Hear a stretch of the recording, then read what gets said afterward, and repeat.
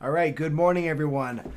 We're going to get right into these stock charts, do some technical analysis, and show you guys what I'm seeing this morning. So, just to set the video up, what happened is we had a gap up today after a pretty impulsive sell-off yesterday, and so I want to talk through that real quick, just so everyone kind of understands how to really read what we have this morning.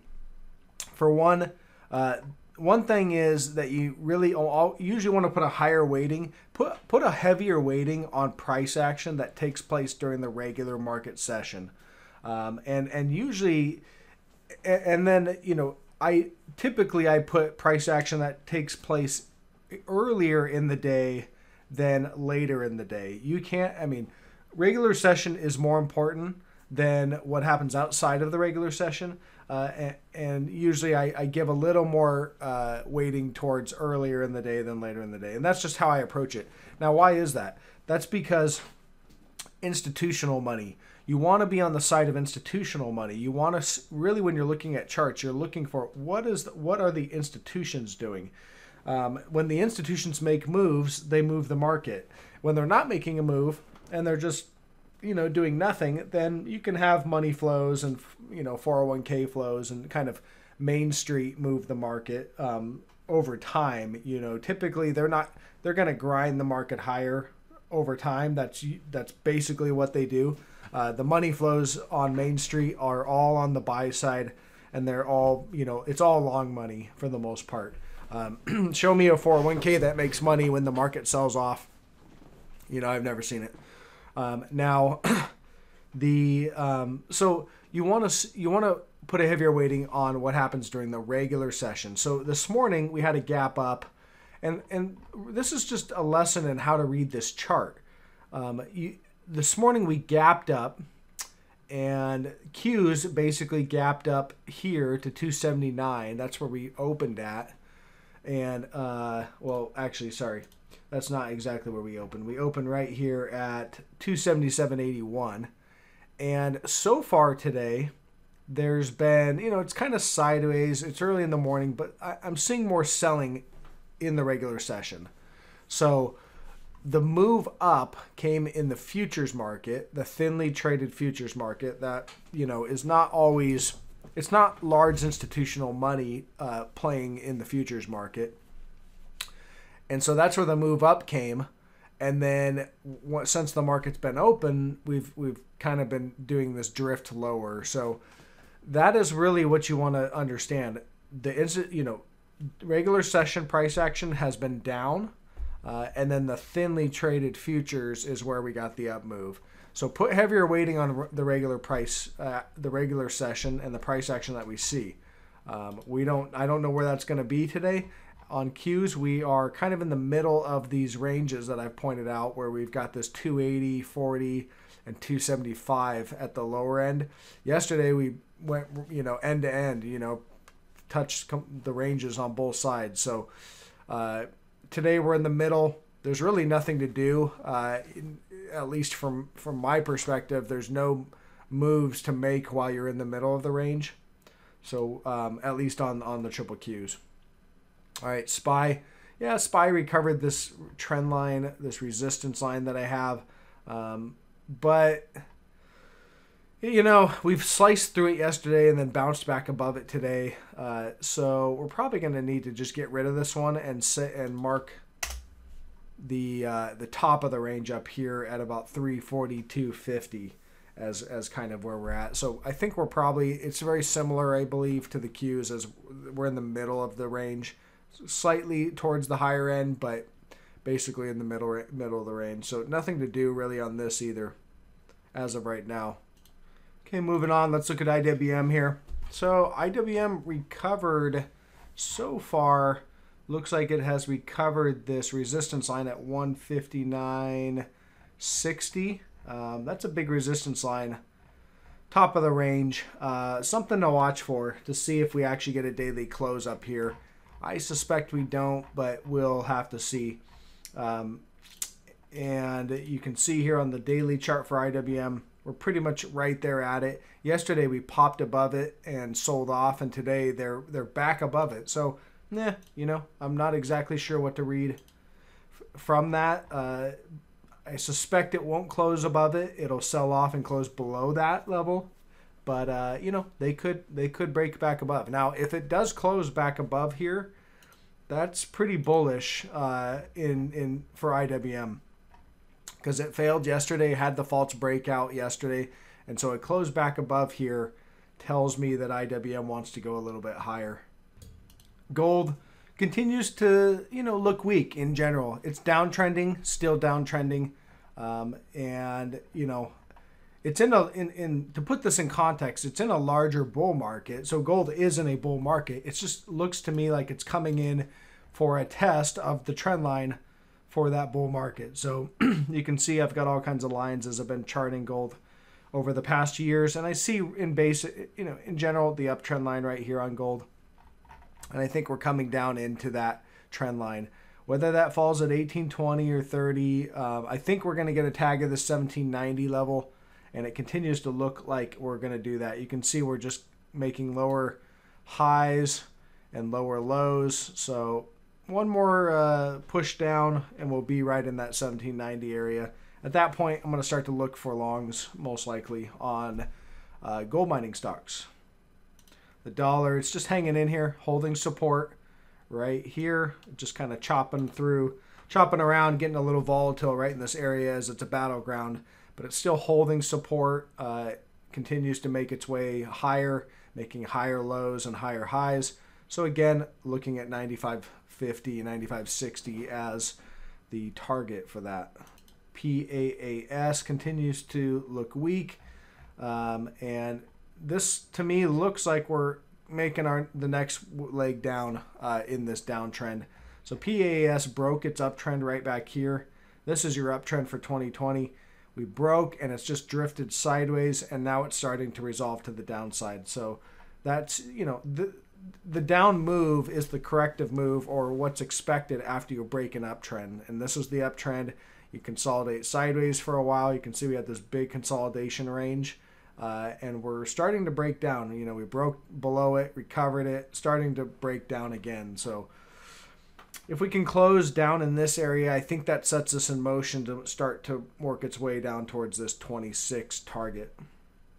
XLV, this one just chopping around. You know, there's been some volatility the last couple days with you know, headlines and things flying around. But today we gapped up and kind of moving a little bit higher, but still below resistance. So you can see here, this flag is creating the next level of resistance, and we're just kind of walking up, continue to tag it, but we're not able to recover it. So continues to hold.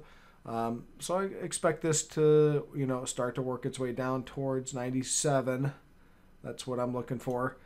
You know, we hit the first level of support. We're getting the reaction, and now if you come back down into that level about 101, then it'll probably break and, you know, or consolidate a little bit more, and then break down to 97.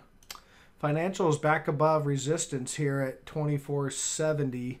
You know, moved down yesterday, gapped up today, and actually moved up, you know, and we're holding up here. So that's relative strength in the financials, to see them sell off and then just for the gap up, and they buy it up right at the market open. So relative strength there in the financials.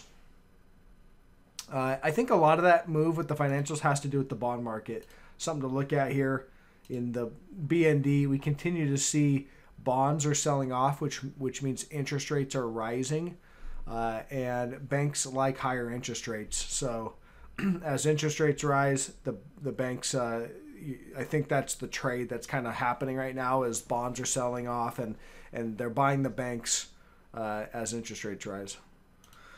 DraftKings. So this one's working out nicely since it broke. I've adjusted my line slightly. I was kind of playing with it.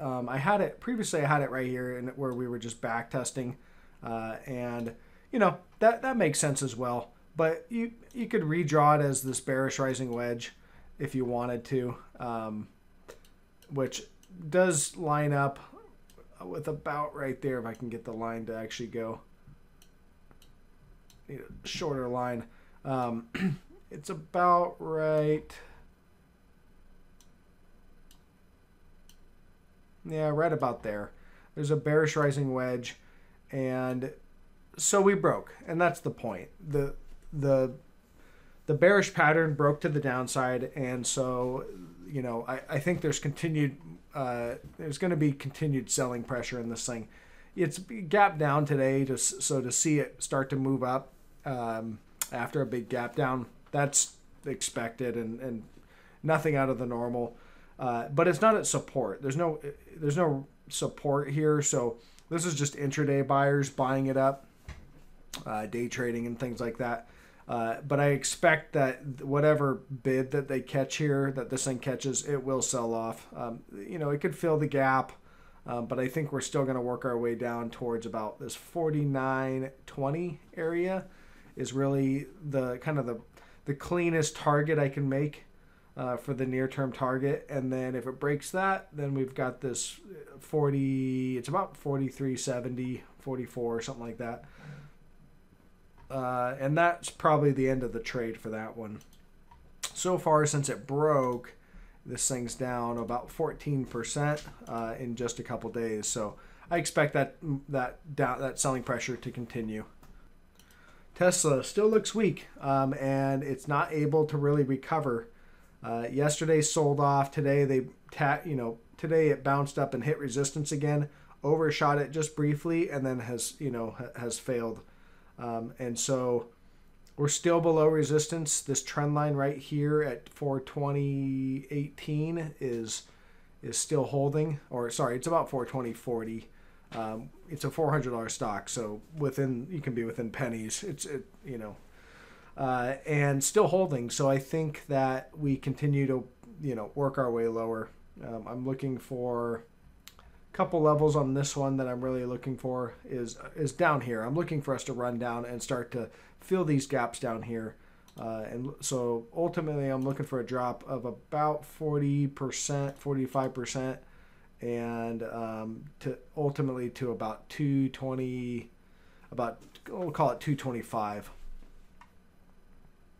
Look at Philip Morris ripped to the upside. So I closed my position yesterday right before the big sell-off came. I saw the signs of that sell-off in XLK, and so I closed that Philip Morris position. But then when they opened it this morning, it looked like it was opening higher than the previous high, so I jumped right back in. So gave up a little bit, but again, I closed it right before the sell-off, so I pretty much got out of it, right up around here and just got right back in.